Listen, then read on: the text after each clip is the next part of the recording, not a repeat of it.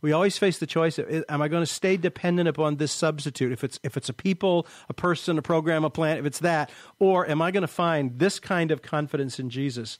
And this is what the Lord says in response to the bad shepherds that were abusing the flock.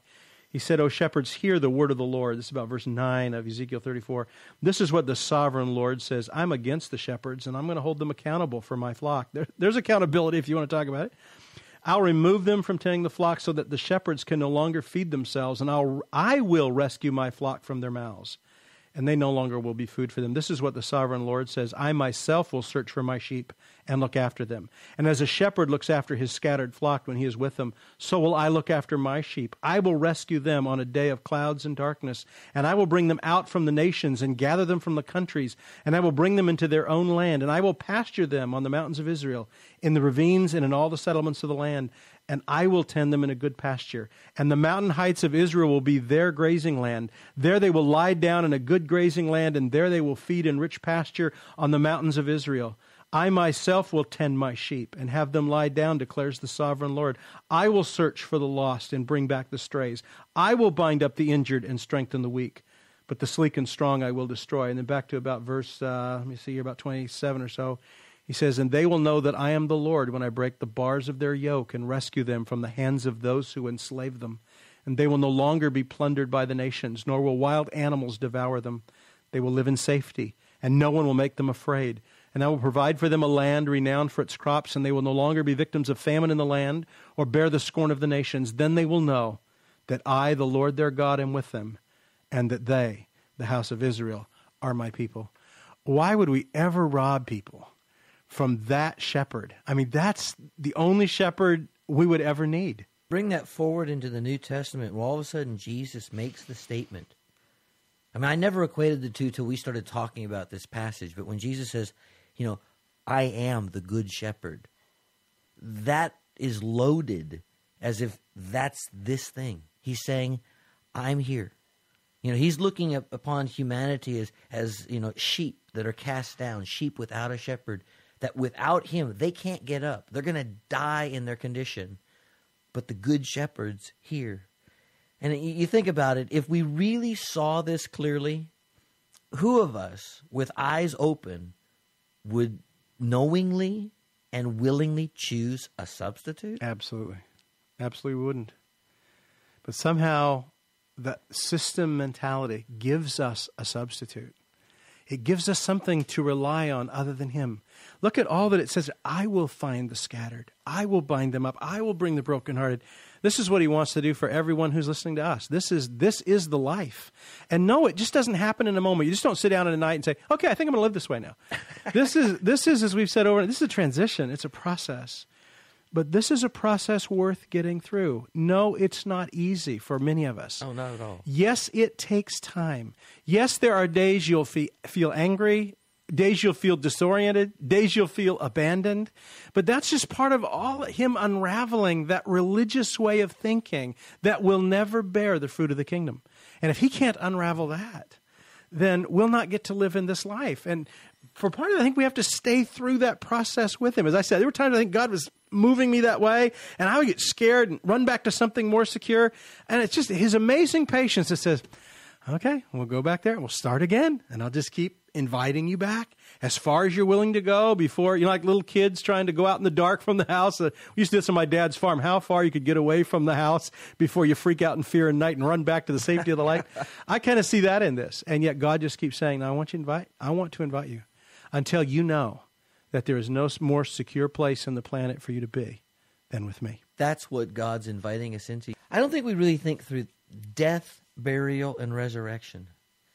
The whole idea of resurrection life, that sounds so awesome, so fantastic, but I don't think we ever attached it. You know what? It never comes apart from the reality of death. Of the dying. And a burial. I mean, I've never heard anyone talk about the fun of a burial. We're just going like that. Especially when it's yours. It's like, it's one thing to die. That's painful, but it's over. The challenging is that in between time, between when there is a death and I recognize it, and right before that resurrection life that comes, and you'll know it, But what do you do in that kind of buried time where you're just going like, man, this is disorienting. I don't know. I don't understand. That's where that incubator of the kind of change that I think Jesus is wanting to bring in us, I think that's where it is. Yeah. And I think I want to willingly embrace it, knowing that, you know what? I am persuaded. I know in whom I have trusted. What he began, he is going to finish. He authored it. He will finish it.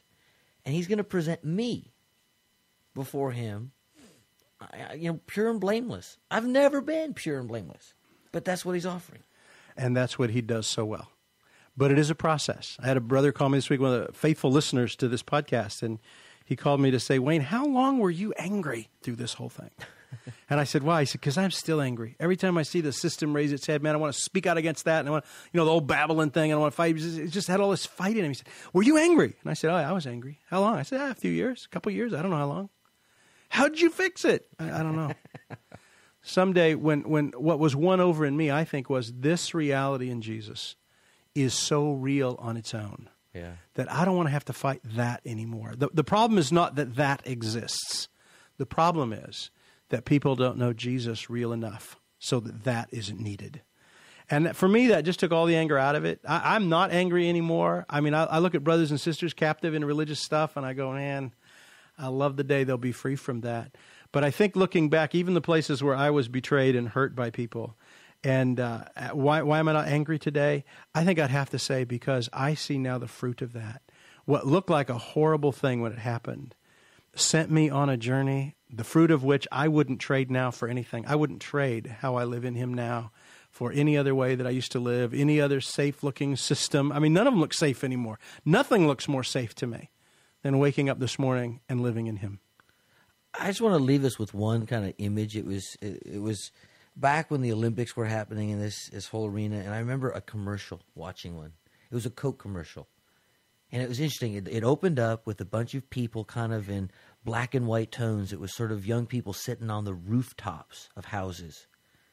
And they're just sitting there. They're isolated. They're separate. They're kind of alone. And they're not smiling. They're just waiting. And all of a sudden, there's, a Coke can. I mean, it's goofy, but there's a Coke can. Most of your stories have a little goofy element. But that's part of my uniqueness. There's a Coke can that comes over, and underneath the bottom, it just says the real thing. And all of a sudden, the sun shines, and everything turns golden. And then you see this other thing. It says, enjoy. And they give each other, looks that said 1,000 things. You're just going like, you know what? That is where I think humanity is poised. They're sitting on outside of rooftops going like, I know this isn't it. But I have an inbred hunger for the real thing. And when that emerges, man, everything turns golden, and I get to enjoy.